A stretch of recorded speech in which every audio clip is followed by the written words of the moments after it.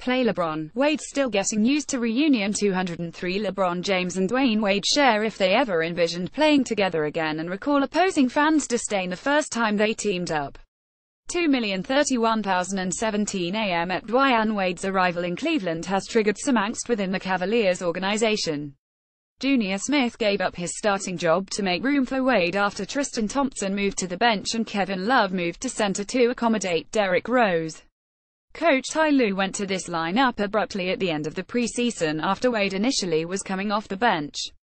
Wade's arrival also forced the trade of Richard Jefferson, whose departure seemed to create more social media outpouring from Cavs players than Kyrie Irving's exit.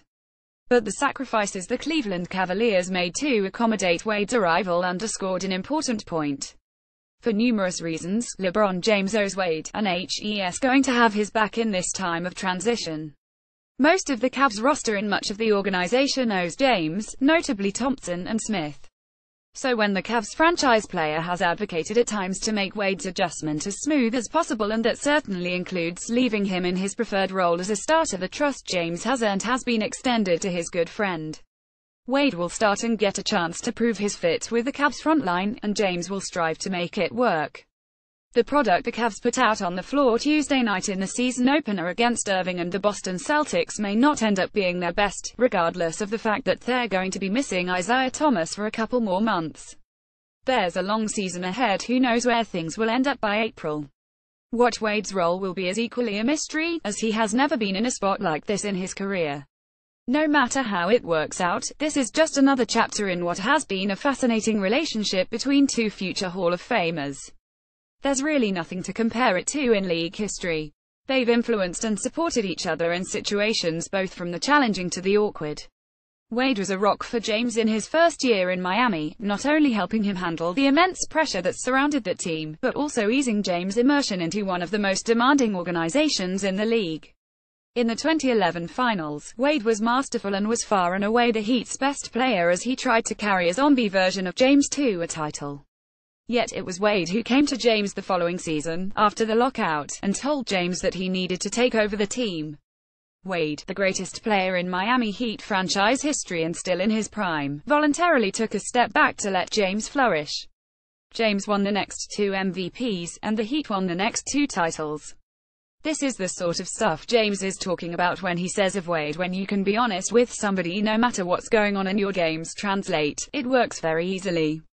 He tells me when I F up, and I tell him the same thing. We get on each other. We've always been like that, especially 4 years that we played with one another, and even before that when just used to text. I watched his games and told him things he could have done better and vice versa. It's just a brotherhood that we have. LeBron James and Dwayne Wade are back for a 5th season on the same team, but players such as Kevin Love will have adjustments to make. Brad Mills, USA Today. Despite that sentiment, James hasn't always been candid with Wade.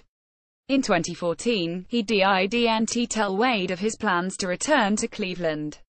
They famously took a 5-hour flight together from Las Vegas to Miami after James had decided to return to Cleveland, after he'd given his interview to Sports Illustrated, and after Wade had opted out of his contract and was a free agent himself and twisting in the wind with the league frozen waiting on James' decision.